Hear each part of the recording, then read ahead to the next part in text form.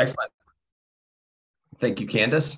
So yes, I'm excited to spend the next hour or so speaking with everyone and welcoming you to this conversation about addressing cybersecurity challenges in open source software.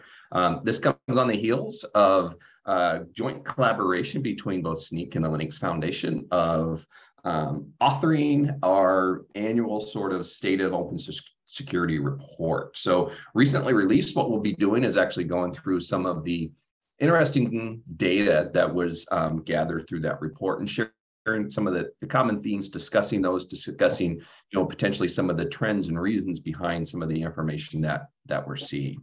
So without further ado, it's best to probably start with some of the information and insight and details as to what did the report consist of? How was it created? A little bit of the background behind it. As I mentioned, it was co-authored between the Linux Foundation, and one of the authors is joining us on the call today, Steve, as well as information and data specifically from Snyk, information and some statistics in order to share some insight of what we're seeing in the industry. The research for this report started back in March, and as part of that research, in order to build out the surveys and the questions that we wanted to ask of the industry, there were multiple interviews, 15 different interviews that were performed in conjunction with open source software maintainers, cybersecurity experts, to make sure that we were asking the right questions of the information and data that we wanted to extract. The survey itself launched in just April of this year, and it actually targeted a fairly broad spectrum of individuals. So everyone from open source software maintainers to core contributors, some occasional contributors, developers of software that are actually using and consuming that, and other individuals that were focused on the software supply chain. So broad spectrum, in addition to going across many different industries, everything from small organizations with only small handfuls of developers to some sample sets of organizations with very large developers. So the combination of the survey results as well as just information that Snyk is able to gather based upon our interaction with a lot of our customers is the information that's shared in that report. There were over 550 survey respondents. The interviews we talked about, and those actually also spread, and we focused on sort of 5 key language and ecosystems that are shared in the report. So with that said, in order to make this a little bit interactive, and what we do is, what we thought we would do is queue up a quick poll. And it's to get a feel for everybody that's on this meeting to maybe share some of your thoughts as far as when you start looking at open source and software and the concepts of direct dependencies and indirect dependencies. These were some of the themes that we saw in the report and that were shared. What is your confidence level as far as understanding your security risks in your direct dependencies, right? The open source components that developers are pulling into your applications, as well as the confidence level in indirect dependencies. And so for some of you that may not as be familiar with open source software, indirect dependencies are the ones when you pull in an open source package, it may actually have a dependency or use other open source components, and those components might use other open source components. And so you get this hierarchy, right? This parent-child relationship. And those lower level ones are the indirect dependencies, also sometimes referred to as transitive dependencies. So what is sort of the security risk associated with those and your confidence level and understanding if you're aware of those in your organization?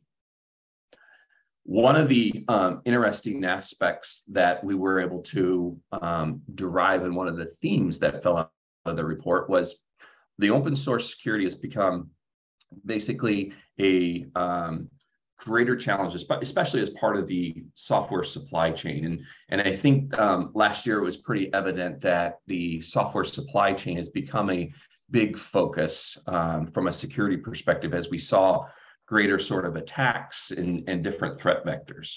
So it looks like we've got the poll results. So this is, it's actually very interesting.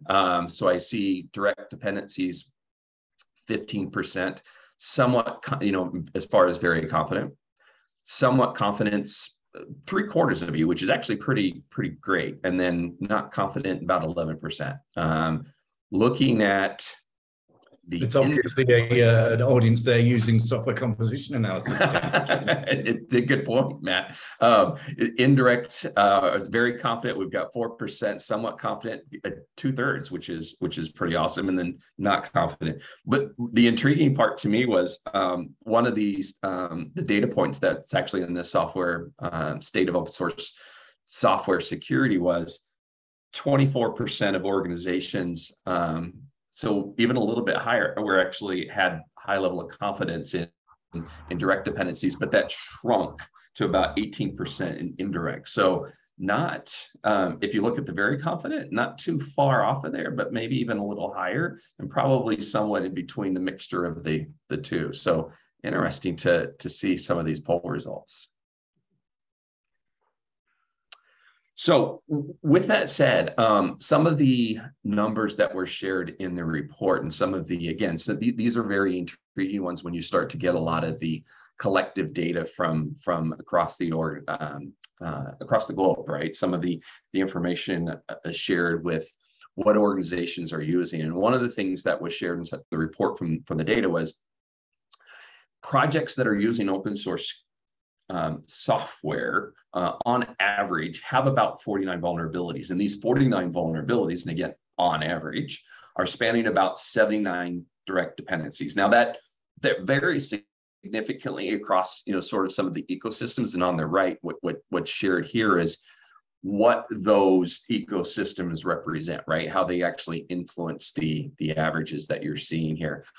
One of the other interesting, and this is again more in some of the details in the open source report, was that the vulnerabilities themselves, on average, 40% of those are actually within indirect dependencies, meaning they're buried a few layers deep. So with this, I would definitely love to get, Steve, Matt, especially Steve, from an authoring perspective, some of your insight as far as, are these numbers surprising? Do you feel like there's an increase in open source usage, and any sort of insight as far as we have these vulnerabilities? What's sort of the difficulty associated with addressing them and fixing them, and things that you're seeing in the industry?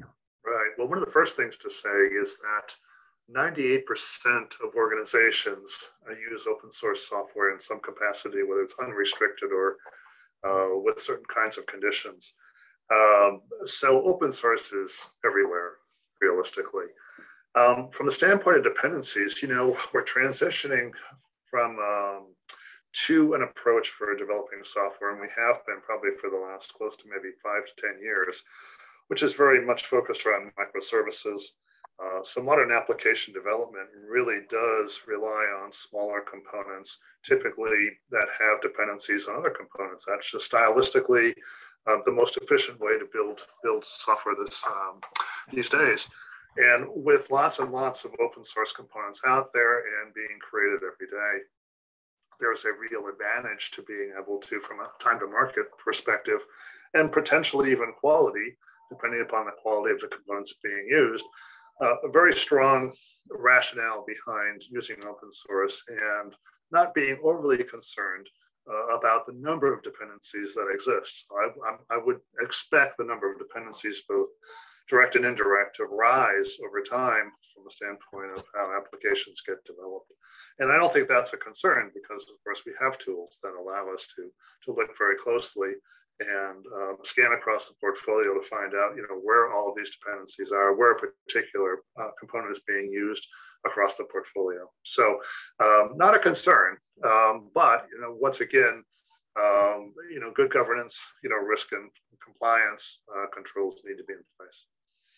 Yeah, I mean, I think it is important, as Steve alluded to there, that this model of developing modern applications, in terms of what we see typically is somewhere like a 80-20% split of homegrown code versus prepackaged modules, prepackaged libraries that have been brought in. That's been a tremendous driver for innovation, right? Because it means that people don't have to reinvent the wheel, and it's really enabled people to speed up tremendously, the software development process. We're creating much more software And so there's been generally a very beneficial thing. But, clearly, open source has become somewhat victim of its own success in that sort of ubiquity has now made it a target for bad actors. Attacking the supply chain is in many ways probably an easier target than looking for zero-day vulnerabilities indirectly in applications, right? And that's what we've seen as a trend generally in the industry. We see more and more of these things like typo squatting, directly attacking the package repositories, trying to trick people into using alternative things without people realizing that they were doing so.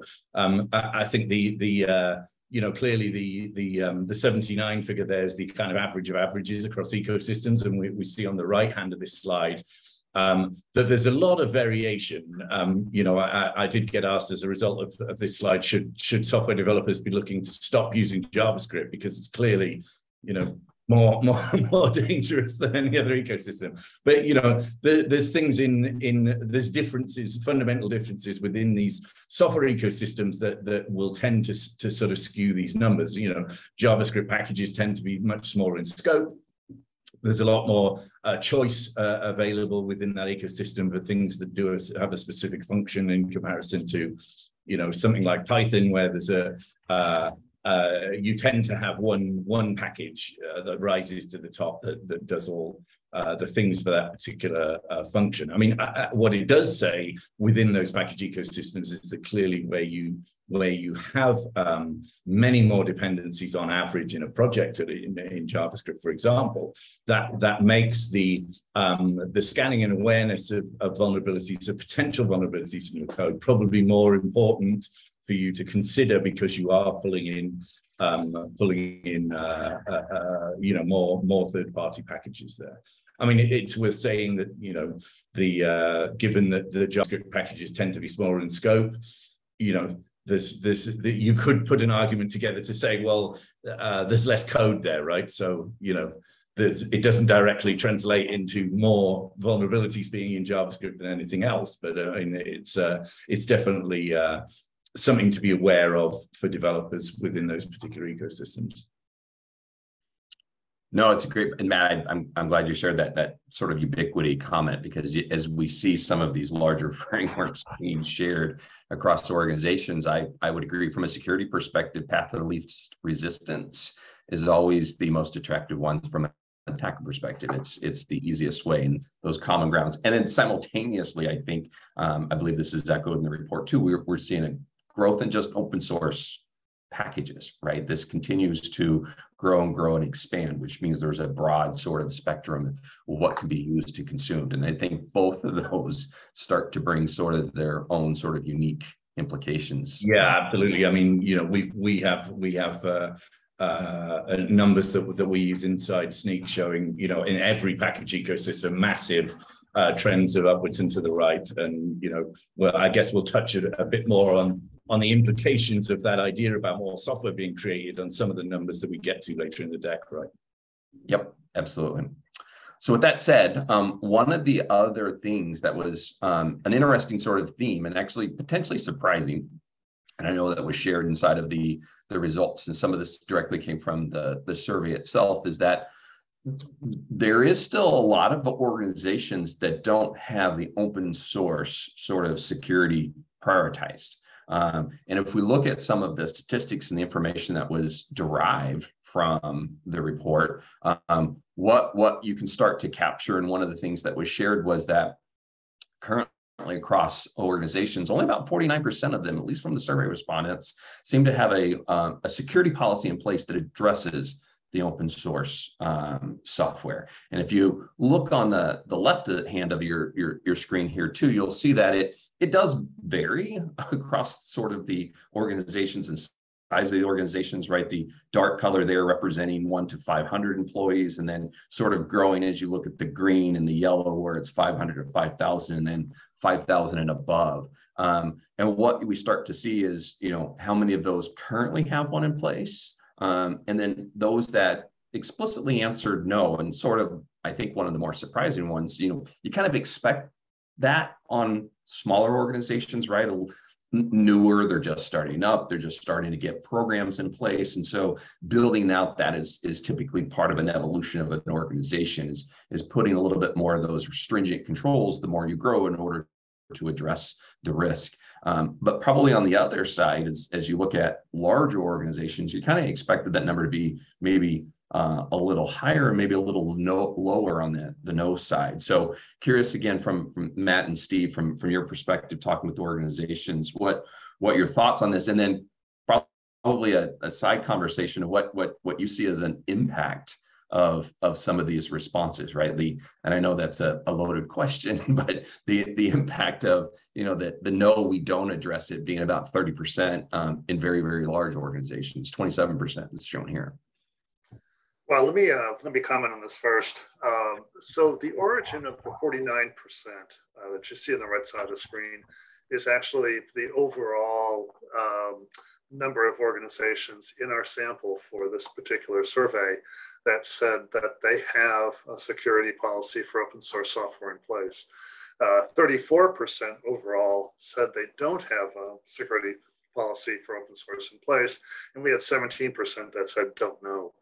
So it's okay in this particular question to actually sideline the don't know, not sures. And if we do that, the ratio of having an open source software policy for security versus not having one was a 60-40 split. So it's not quite as dismal as it sounds, but I will say there are some very alarming characteristics to what you see on the chart here. The fact that we can have organizations of all sizes have at least 27% of them, growing to 44% for the small organizations, saying they have no open source software policy in place, is actually very, it's alarming to me, because as I said earlier, we know that 98% of organizations use open source software. Not having a policy in place from the standpoint of how you want to do GRC for open source, I think is just inviting in, it's setting the stage for catastrophe, realistically. So I think, to me, that's very alarming. And from the standpoint of what the impact is, not having an open source security policy, which you would think would be a relatively easy offshoot of overall security policy, means that you really have, from an open source standpoint, no way to manage the governance, the risk management, and the compliance of what you're doing with open source software. And as I said, because it's so widely used, that's kind of a recipe for disaster. I mean, for me, I think there's a couple of interesting trends that are kind of that you can view this data through a lens of, right? I mean, I think if we went back even 5 or so years, I think you would have seen a lot smaller number of very large organizations with open source security policies. I think in large enterprises, you might be, on the one hand, you could argue that large enterprises are much more resistant to change, and they have a lot more ingrained kind of legacy applications and all that kind of stuff. But I mean, actually, we've seen over the last few years a massive rise in open source program offices within very large organizations. And typically things like this, if you've got an open source project office, you're going to be all over this, because that's what the role of your open source program office is. And I think as well, whilst we can talk about the no figures, when we look at 40% plus of small to medium enterprises having an open source policy, I think that particularly when we look at the kind of startup world, these any new entrant these days who's at all a technology company, and we have to make the assumption that most people starting businesses at this size are going to have technology at the heart of what they do. they don't have that legacy there. So they probably have a development and engineering teams who are, used to working with open source. They've been doing it their entire careers. And they're greenfield. So then, it makes it much easier for them to adopt new technologies and understanding of how to best leverage open source. Yeah, those are both great points, and I definitely like the perspective that an organization that's been in motion had this evolution and adoption that probably affected their business fairly quickly versus some of the agility of it's just commonplace in the newer ones, the startups, to have something in place because it's a known entity, right? You're starting with that, so might as well start to tackle it as soon as possible. The interesting part again is as we saw a lot of the threats and some of the attacks over last year, that it's becoming a target. We've discussed this. We'll talk about some of the software supply chain impacts with some of the vulnerabilities in a little bit, but it's an interesting area where I think it's by no means going away and definitely growing in sort of presence. One of the other things that I think that was an interesting statistic that was shared in this report was for those that do, right? For those that are actually leveraging open source, and for whether or not even there's a security sort of policy in place, but what sort of components and approaches are in place in order to look for those risks, right? To maybe proactively identify and understand as you're starting to use somebody else's code, what risk does it pose on your organization, and can you be proactively aware of any of those and take action? One of the stats that came out, and again, want to share, and Steve, I'm going to let you give some insight into these numbers and what it actually entails and how you see them. But 44% of companies have some sort of approach with developers or other types of approaches of examining the source code in order to look for these risks. And then we saw sort of multiple sort of categories in these responses of different types of approaches in order to say, what is that risk? Like what is that level of trust associated with it? And can I identify any of those sort of in a proactive method? And so it was interesting to see sort of some of those and which ones are more common across the different organizations. Yeah, two key points here. First, the 44% bar, obviously the tallest one. The response there was we use tools to examine its source code, open source code. Really, what that represents is sort of a holistic view of, are we using tools? And tools are typically going to be dedicated open source security tools. Like SCA, SAST, DAST, and IAC. Well, it's not dedicated to security, but it has a big impact on security. And there's about 10 categories overall of these kinds of tools.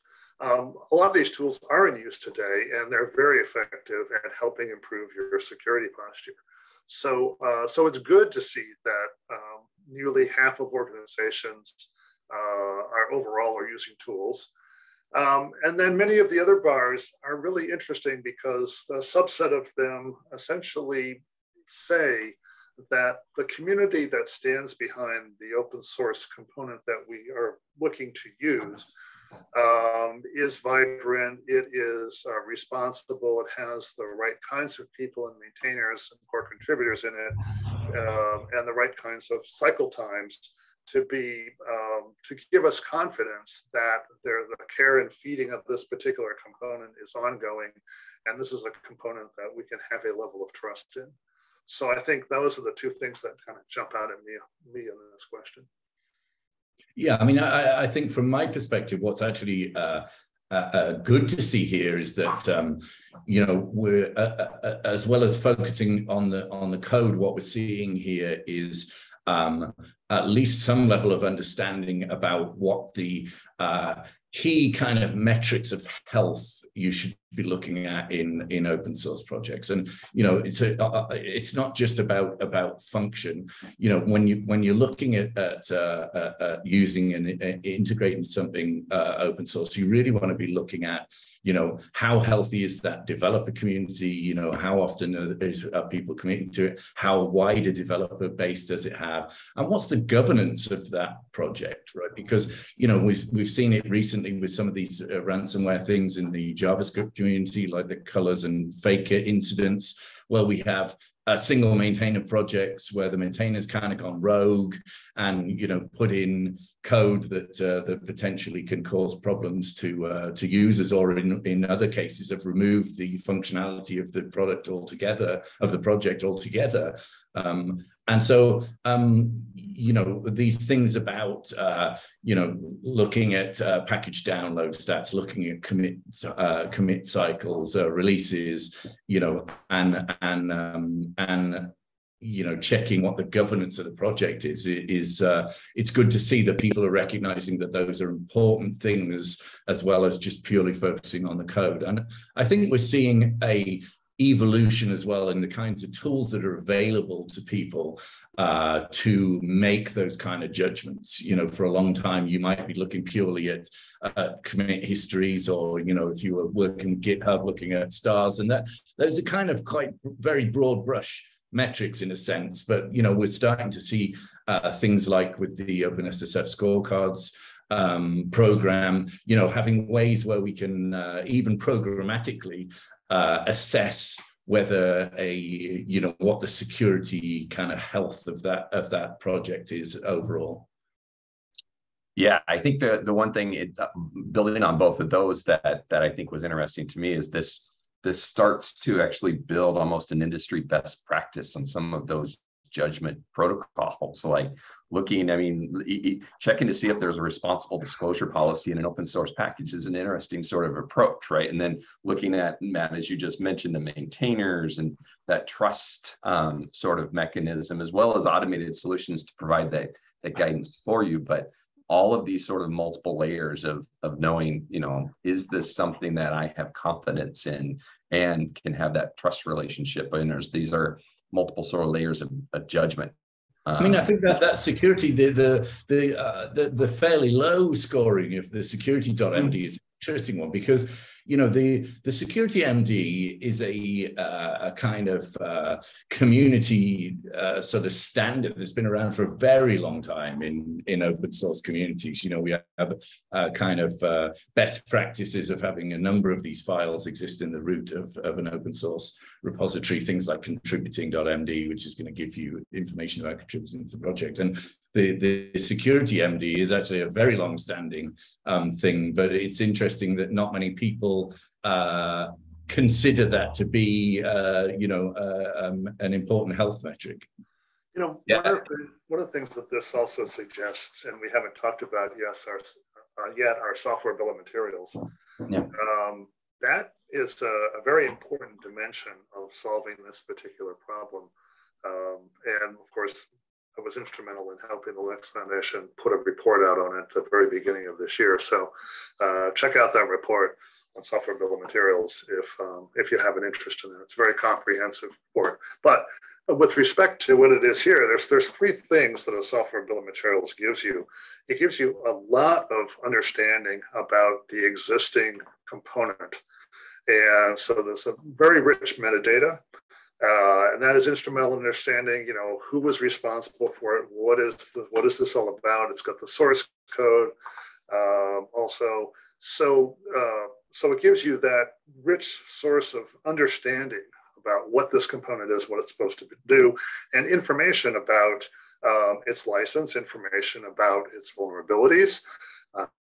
So it has info on what's been fixed, and then by looking at the various, registries, either US focused or worldwide focused, you can sort of deduce what hasn't been fixed. And this would be absolutely critical from the standpoint of understanding the knowledge, having trust in it because this information is non-falsifiable, and understanding usability, which has to do with its licensing. So SBOMs are a very important part of the equation here. We didn't spend a lot of time on it on this particular study, but still very important to recognize. Yeah.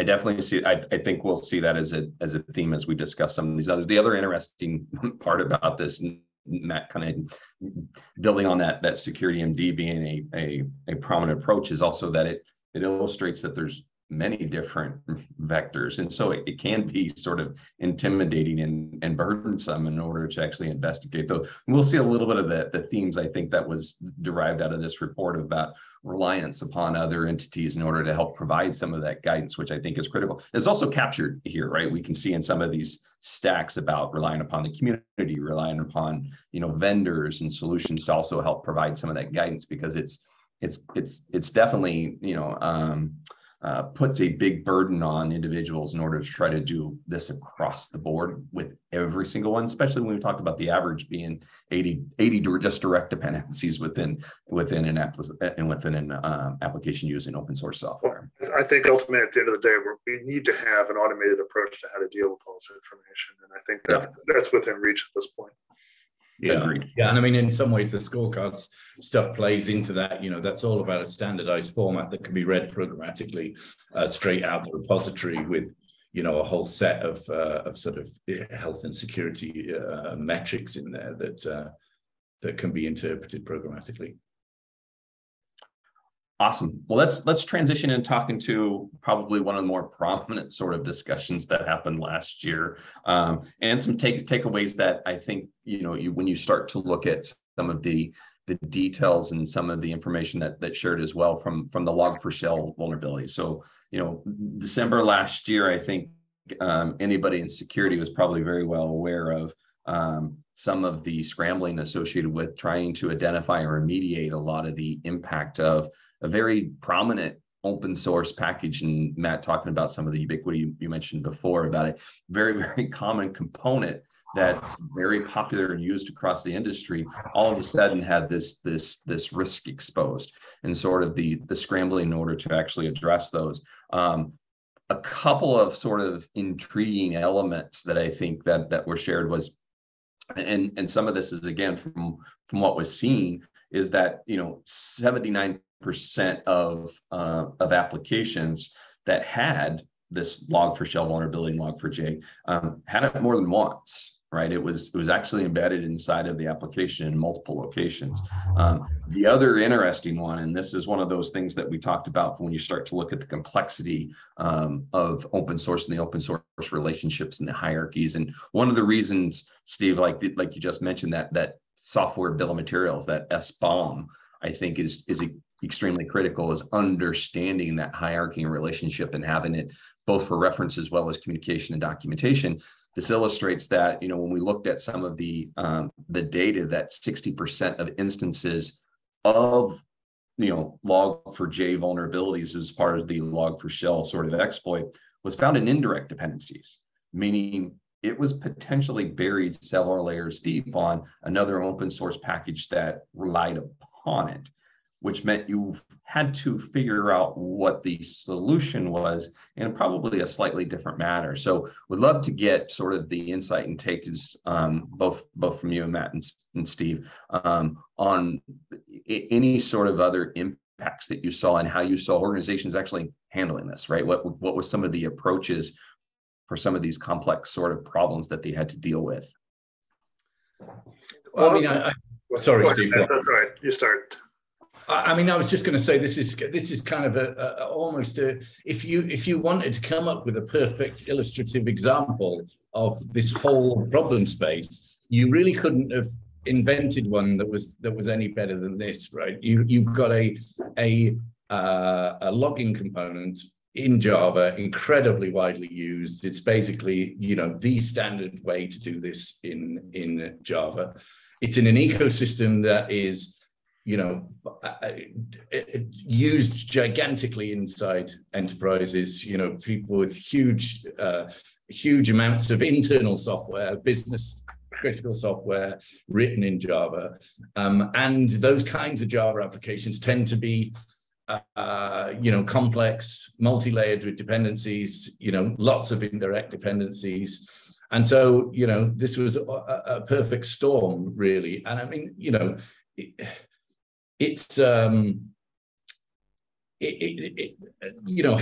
having a component like that is used by almost everybody is not necessarily a bad thing. And I mean, under a lot of circumstances, you would have thought that the kind of Linus's law thing about eyeballs would have been, for those of you who aren't old enough to remember this is that, I'll paraphrase a bit because I can't remember Eric Raymond's exact terminology, but, that all bugs are shallow given a large number of eyeballs. But this was really just a use case that people hadn't considered when a particular commit was put in. This is going back some years. And so, very, very widely, vulnerable, almost everybody in the kind of Java ecosystem, and kind of difficult unless you've got scanning tools and you've got scanning tooling in place to really be able to scan all of your applications at a multi-nested level. You were going to have a problem, and I mean this is still going on, right? Because there was also huge exposure to this in the embedded space, and embedded devices, where something's flashed into hardware, is a much harder problem to upgrade than enterprise applications. Yeah, in many ways, this is a perfect advertisement for software composition analysis tools, because these tools, once a vulnerability has been identified, these tools can go out and tell you where all the instances of those vulnerabilities are. And once you know where they all are, you can do automated remediation potentially, although I certainly would do a lot of testing if I was going to go down that path. But here's a great example of how tooling can provide a very effective and scalable way to go find the problems and help you get them remediated in very short order. I mean, there were fixes available for this very, very quickly once the exploit had been out in the wild. And, if you were using SCA tooling, you were able to find and fix it very quickly. But I think, what was clear to me when, with my kind of Snyk hat on, was that there were an awful lot of people who didn't have software composition analysis in place, who were suddenly scrambling to find a software composition analysis. We certainly had a very large spike in new users during this period. Yeah, it's also interesting. I just make one more point here, which is kind of, again, slightly tangential, but because you could argue, well, we should never have applications that are this ubiquitous, because they're always going to be a point of attack. But I think probably if you looked at the total cost of development for every Java application to have written its own logging code versus the cost of remediating log4shell, you may find that it's surprising in a very large ecosystem like that, right? Because we'd be talking about millions of hours of developer time that would be required to re-implement over and over again. The Linux Foundation for years has had research going on to understand what the most widely used software components were. And we do this across many different categories and identify the top 500. And so this is all being done on purpose so that we know what's widely used and can provide a much higher level of scrutiny on those highly used components, so that issues like this will be in hopefully far less likely to happen in the future when we get more emphasis on security for those widely used components. And by the way, on SCA tooling, there's a statistic in the report, although not in the slide deck here, 46% of organizations in our sample use SCA tools. So we don't even have a majority using them yet. And that was probably why, as Matt said, the scramble for use of that technology after Log4j was found. And I think that. Oh, sorry. I was just going to say, I think that scramble is probably illustrated by the stat on the right. It's one thing when you've got a direct dependency, it's fixed, you simply replace it. It's another thing when you're trying to figure out the hierarchy and interrelationship, and it's not just something you go sort of, directly upgrade yourself. This is also this whole situation, Matt, to your sort of point about being a perfect storm, to me also rolls back to one of the other themes that we saw earlier of why the criticality of having some sort of a security policy associated with open source becomes so critical, because that starts to dictate the software bill of materials. That starts to dictate, having some sort of solution in place so that you can not only be proactive of having the ability to inspect and find things and take the appropriate action, but when situations where you need to be highly reactive are dictated, you've got a plan in place in order to actually execute on those, this is exactly what happened here. It was a highly reactive sort of situation, and understanding your risk was extremely critical as part of being able to take action in a reactive fashion. Yeah, and I mean, if you were doing this manually, it would just be impossible. I mean, especially in an enterprise, I mean, you've got to have automated systems in place here that are maintaining that list, and that list comes from scanning of some description during your software development lifecycle. Excellent. So I think that actually rolls well into, I think, one of the other common themes that we saw as part of some of the information that was shared was, finding a solution, a complex solution for this complex problem. There's different approaches across the industry, and it was interesting to see some of the data that was shared as far as some of the trends that are in the market, both from one, looking at open source itself, and then two, looking at organizations and how they're handling it. From a first perspective, we have seen a very interesting one, and I know there's probably many sort of stories and reasons why a lot of this may have happened, but the time to fix vulnerabilities. So if you look back just a few years ago, 2018, the average time for open source to actually remediate issues was around 49 days. That's increased. It's gone up based upon some of the data that we were able from a state perspective in order to share. In addition to that, fixing vulnerabilities. So the approach to actually solving problems when there's open source involved is actually potentially takes a little longer than fixing those in the open source takes a lot longer than some of the first party code that's being used inside of organizations. So I know, Matt, Steve, you probably got some insight that I think is extremely interesting to share as far as the reasons why you believe we're seeing some of these trends. Like, it doesn't feel like it's a good thing, but it doesn't mean it's also bad. Yeah, this is nothing more than, this is to be expected. This is the sign of the times. 3 years is quite a long time, especially from the standpoint of how security has evolved and the use and how the use of open source software has dramatically increased. So we've got organizations building more software today because it is such a strategic advantage for them. We've got more open source software componentry, coming into the marketplace. We have a much greater emphasis on security these days, and looking across the life cycle of app dev to be able to deal with security issues. And there's lots more observability and visibility into vulnerabilities these days than there ever has been in the past. So I think a lot of this is conspiring to find more information these days relative to what we had at our disposal in the past. So I'm not surprised to see this number go up. But I think the one thing I will say is that when you look at the profile of vulnerabilities and those that are most critical, are typically a smaller number, even by language, and they get resolved very quickly. But with all open source components, we have many low-level vulnerabilities that also need to be resolved. But because they're low-level, they're not important. They're not going to cause or lead to huge exploits potentially.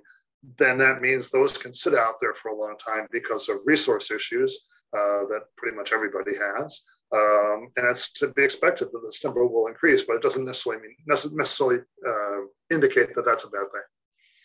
Yeah, and I mean, when looking at the whole of ecosystems in kind of aggregate is not all projects are created equal either, right? I mean, we're a very broad church in the open source community, from huge scale projects like the Linux kernel, like Kubernetes, where almost everybody on those projects is these days employed by a company to work full time on that project. And for every one of those, there is 10 or 100,000 tiny little projects that are being done in someone's spare time. And so when you're developing something in your spare time and you're trying to develop new features, you're trying to support your user base, there's a limited amount of resource there. And I think what Steve's perfectly right there, that what we're seeing is this sort of low level of vulnerabilities, probably more more towards the low medium type of severity. And that's growing because we just haven't got the resources across a lot of projects for folks to have time to fix them, and also having access to the kind of information to be able to fix them, right? I mean, this is what one of the OpenSSF's missions is to provide that information to open source contributors, to open source maintainers, to provide tooling and security information at scale to a very wide range of open source projects. And so hopefully those initiatives, as those start to kick in, we'll start to see this maybe slow down this trend and ideally reverse. But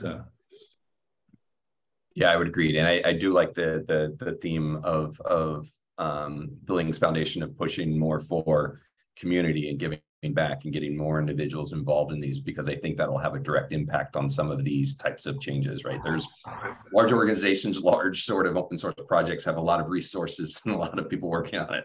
The smaller ones, and I think one of the statistics was 30% of a lot of open source packages have a single maintainer and some have none. And so when you're limited on those resources, it makes the ability to change some of those things a little bit more difficult, because it's not always your full-time job or your first job. Yeah, I mean, this has got to be a two-pronged approach here. There's, from the end user perspective, clearly as we looked at the policy numbers and stuff like that, we've still got some way to go in educating end user organizations about how they need to manage their risk in terms of open source. But at the same time, we've got to provide resources and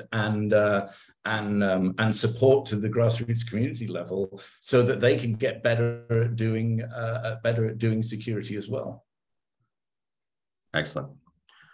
So one of the other things that was extracted from some of the data was some of the approaches that are being used by the industry as far as so how they tackle this, how do they look for security vulnerabilities? And I think, and maybe obvious, but it's probably one that makes sense and consistent, that we see some common themes as far as when we look at some of the solutions that are being used in the market in order to address, discover, remediate these types of approaches. That SAS, static application security testing, we've mentioned SCA, software composition analysis, right, are some of those unique approaches. But then we also see some of additional ones that are in there. So interested a little bit on your feedback as far as is this surprising, if you've seen is this lacking, or some of the other areas. And I think one of the other things we haven't talked a lot about is just education too, which is a big sort of component of how we actually approach this in a more effective manner as well.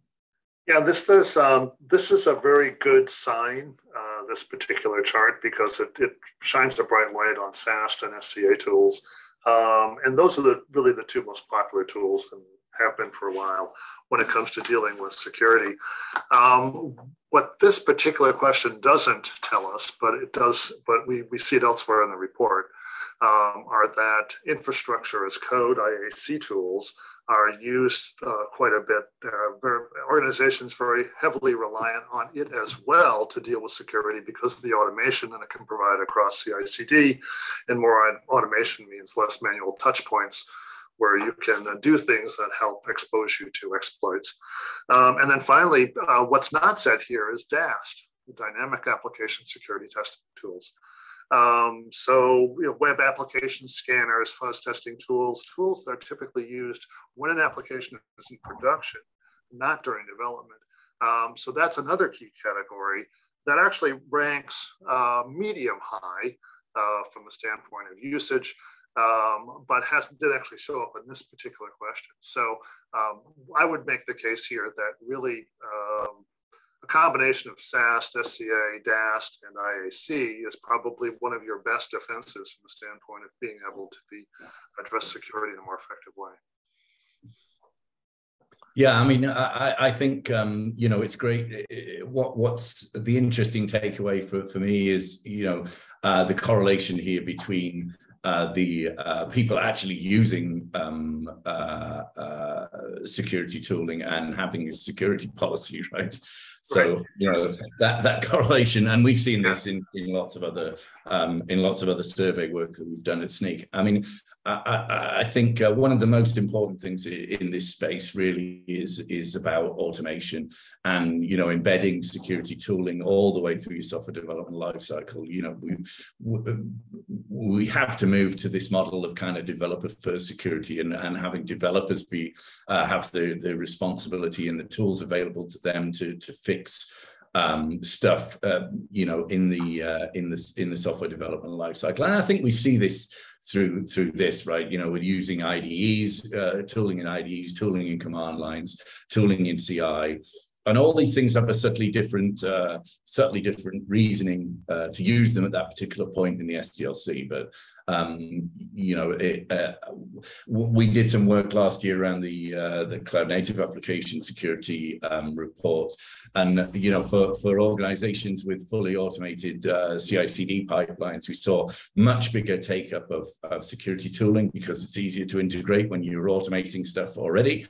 And then we see a gigantic increase in time to fix. So these things have a real impact, and I think if you're good at that automated deployment piece, it becomes much easier to integrate security into it. Yeah, it's an interesting. I think it transitions over to one of sort of the key takeaways, Matt, because I think this echoes exactly what we're just talking about: is the maturity of the ability to address a lot of these security issues is probably directly proportional to the automation associated with it. It's going to be the only way you can scale it accordingly. And so if we looked at, knowing we're just about to the top of the hour of some of the key takeaways that I think are derived from the information that was extracted and shared, is there's a few approaches. And I think one of these, I picked at one of the questions that was queued up in there specifically around, how do you get, let me rephrase that. How do you make sure that things are met and standard security processes and practices are in place, especially with DevOps? And I think this aligns directly to that, right? So some of the key takeaways that I think you can derive from this report is involving developers in order to improve their security knowledge. So, and that's a combination of, security awareness and training. So providing some of those details and guidance associated with why you're asking them to include that in there, providing that, opening up the kimono a little bit and sharing some of the details and insight. And I think empowering them in order to actually make the decisions most effectively and give them the guidance on solving those problems can be extremely effective as far as improving your security posture across your organization. Hand in hand with that, and what we just discussed, right, is leveraging specialized security tools. So SCA and SAST, I don't think are going anywhere because they do provide some of that guidance associated with it. And I think one of the other interesting, this is inside the report, which we'll share the link to or the details associated with it here in just a second. But one of the themes that I think towards the end of the report that was also shared was a lot of individuals are looking at vendors in the industry to help provide that guidance. They know they can't take that burden on themselves. There's a a lot of sort of elements of understanding security postures continuously and monitoring and looking for those risks. And as we talked about, even with open source, all of those different sort of vectors of inspection in order to identify areas of trust can be very, very, daunting if you were looking at doing it yourselves. And so relying on outside, industry and vendors in order to provide a lot of that work for them and guidance and help solve those problems. And then kind of that last theme, and this is, again, we just touched on quite a bit, was automate, right? The only way that you're going to be able to address a lot of these security issues without impacting the speed of innovation is going to be embedding a lot of these types of things as early and often in sort of the development process, and empowering sort of all of those members across your organization to make them security individuals, make them or allow them to actually have a lot of the interaction and the ability to make those decisions based upon providing that guidance in details and insight and feedback as early as possible, but doing so that it works inside of sort of the approach that they use inside of their organization. So with that said, here's last thing I'll use just to wrap up is the full report's available. There's a lot of additional details you can actually see in the screenshot there. There's some summarized sort of statistics that we saw. The more intelligence tools I just mentioned is actually shared right there. But then there's a lot of other additional insight that I think is extremely useful inside of this report that, downloading it and reading it yourselves, I think is extremely valuable. Wanted to thank Steve as part of co-authoring this report too, because I think there's a lot of useful information and data. With that said, I think there was one question. Yeah, and I think go ahead. You just picked up on that. I just wanted to answer the other side of that question that you picked up on there, Mick, which is how should we consider the platform and DevOps side of security stuff? Well, very, very briefly, in exactly the same way that you consider your application code, right? I mean, that movement, towards removing manual intervention, infrastructure as code.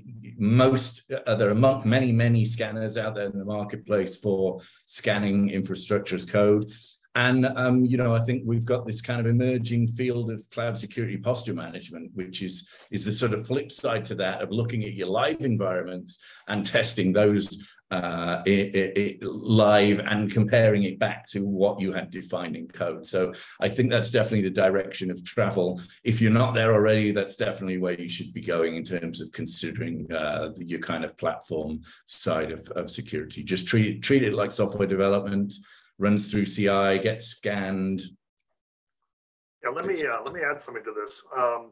So adding to the conclusions, number one, from the standpoint of developers and security professionals, was more intelligence in tooling from vendors. And number two was a higher level of reliance on best practices when it came to security policy. And so I think to this question, I think best practices could go a long way to helping you understand from the standpoint of a framework for helping me understand where we are currently from the standpoint of best practices in use, best practices and graded, or can't say the word, but from the standpoint of things you should do first versus follow a life cycle essentially of best practices. Linux Foundation has already built these best practices. Go to openssf.org and look up best practices. You'll see a course in there for secure software development.